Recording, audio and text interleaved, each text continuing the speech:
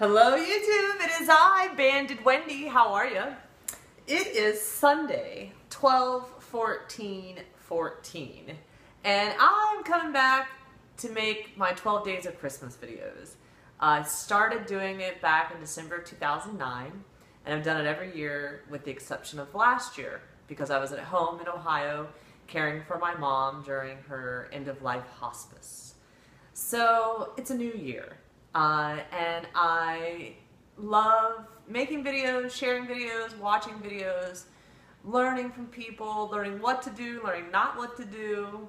And I think this is a really good time of year where we, as former obese people, need a little extra support too. It's trying both, not just both, but financially, emotionally, nutritionally. It's just so much with the holidays, right? So this is day 12 of the 12 days of Christmas, and I'll go down from there until the 25th.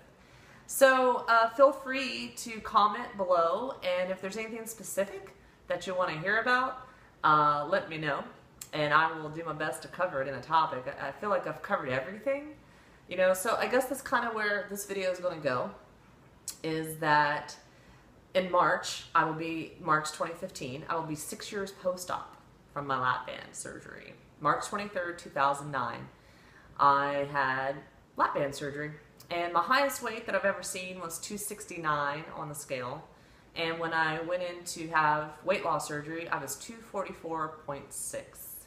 So I set a goal to lose 99 pounds. So from March 2009 to July 2010, I worked at it 68 weeks to lose my 99 pounds. And during that time, that 68 weeks, there were 11 weeks where I either gained weight or maintained, stayed the same. So since then, being in maintenance since July of 2010, I've continued to be here, be a part of this community, and share what I do. Life has changed, and it's like a moving orb, you know. But I'm always going to be a weight loss surgery patient, and I'm always working on progress, not perfection, of where I can go. So I'm moving into week 300 post-op. Yeah, Monday, tomorrow will be week 300 post-op.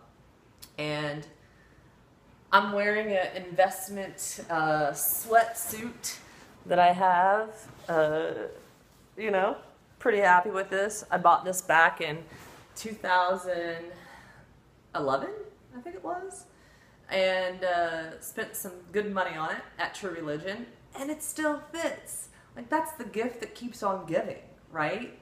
Is that you can buy things and invest in them and wear them forever. So that's something that I still get excited about. I love shopping in my own closet and trying to remember, when was the last time I wore this?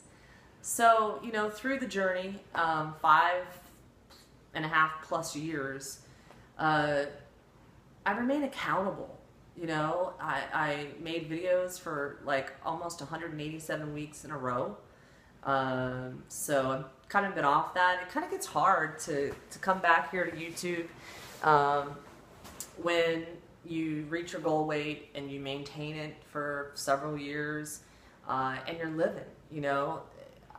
I don't think that my focus has, you know, gone away from weight loss surgery and all the efforts and things I do on a daily basis, but it's not necessarily the core of my being anymore.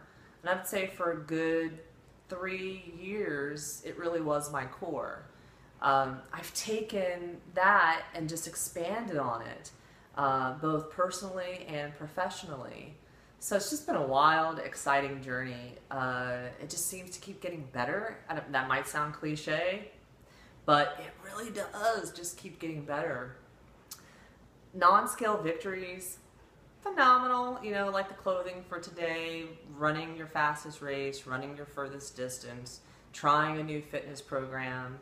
I started week 3 of Body Beast today. It's a beach body program. If you've been watching my channel, you know P90X, original 1, 2, and 3 I've done. And I'm in the process of dropping body fat. About a year and a half ago, when I got my Withings Smart Body Analyzer scale, my body fat was 12%.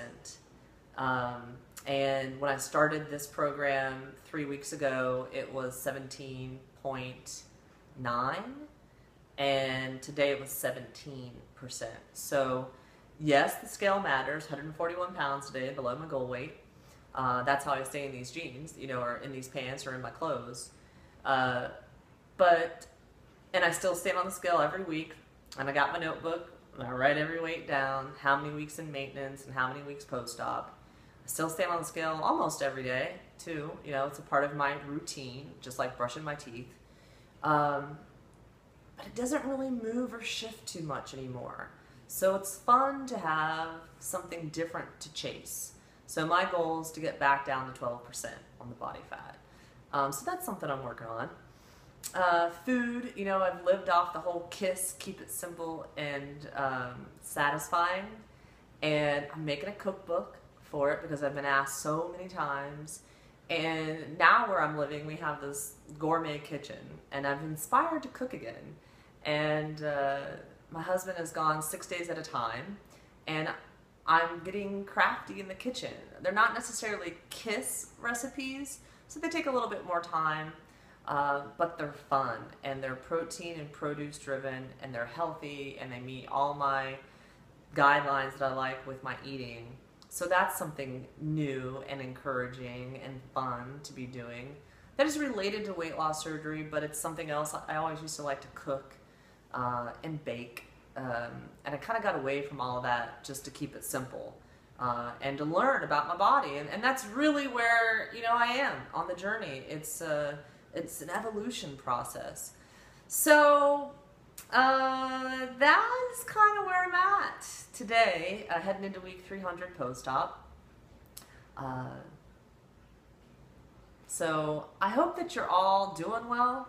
I don't get to watch as many videos as I used to. I would love as a Christmas gift to hear from all those guys out there that are watching, maybe watching, that are from the class of 2009. I kind of feel like many of us kind of transferred our energy over to Facebook, which is cool, but videos are so much fun, and would love for those of you who haven't made a video in a really long time to step out, get in front of the camera again, and just come in and say hello, you know.